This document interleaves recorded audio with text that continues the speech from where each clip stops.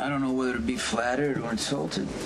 You are perfectly capable of framing Johnny for a crime you committed. No more capable of Johnny actually doing it.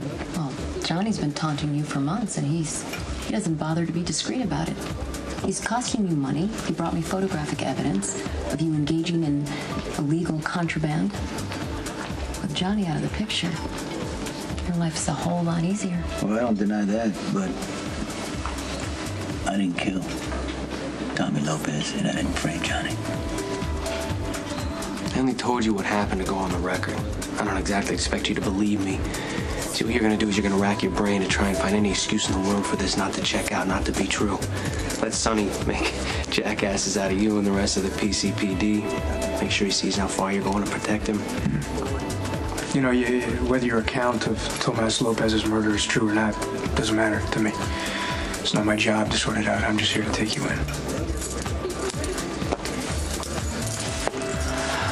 Shame this ended so abruptly. Brain check.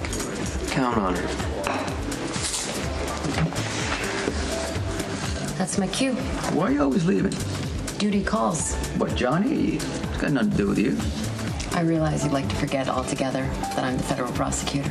Oh, you're the only one? This is mob-related. It's my jurisdiction. I like to believe you didn't do this. Sounds like progress.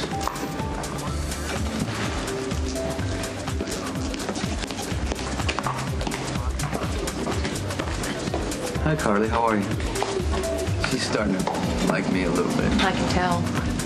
Timing's perfect. You're due for a fall.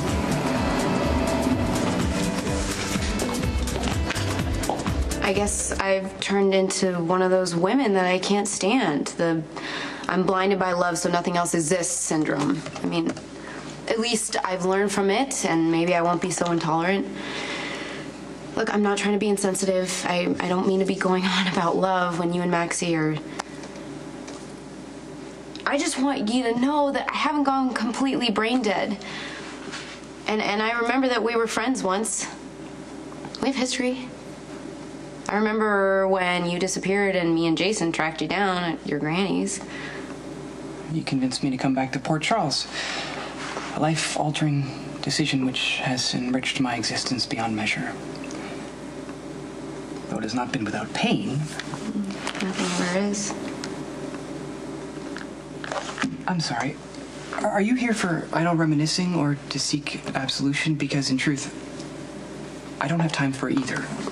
A helpless baby is in need, and Stone Cold cannot assist because he's being locked away. Now, why are you intervening? I would think you have enough on your plate. Running young men down on the road, or an out-of-control adolescent inciting a shooting spree in the middle of a hospital. Now, I would suggest that you take care of your own predictably tawdry business and stay out of what's between me and my grandson. There's nothing between you and your grandson. He hates you. We all do. I know this seems impossible, but if you can, try really, really, really hard to show a little bit of compassion in that lump of coal that is your heart and give them some peace. Are you okay? No, I need you to leave now. You say you didn't take her son. I did not. And you know nothing that can help us find him. No. Then do what Elizabeth asked and leave. Remember this day, Nicholas. In the course of time, it will resonate.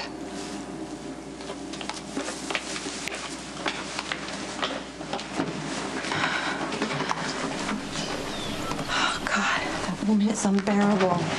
I'm sorry, I shouldn't argue with her. It's just hard to resist, but eggs are on and makes it more chaotic. I'm usually better at standing up to her. I'm gonna go make sure she really leaves. Okay. Look, there is nothing more horrible than not knowing where your child is or with whom, and I want you to know that I understand what you're going through, and if there's anything at all that you need, you don't hesitate to ask, okay? Look, Pablo, it's a present from your big brother, Bobby.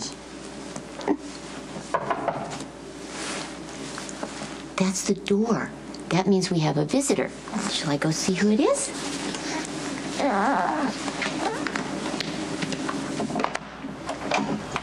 Hello, man. Lorenzo Spence with the Census Bureau. Oh, my. That sounds official. Have I done something wrong? No, ma'am. It probably just got lost in life shuffle.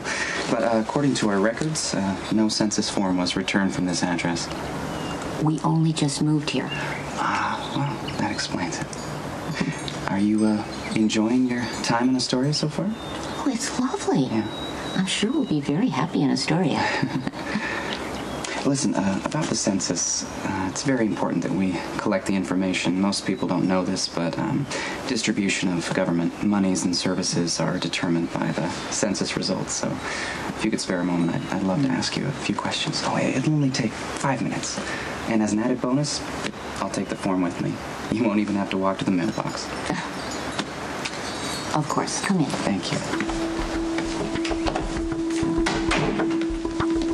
Well, that answers one question. I already know that there are at least 2 of you living here.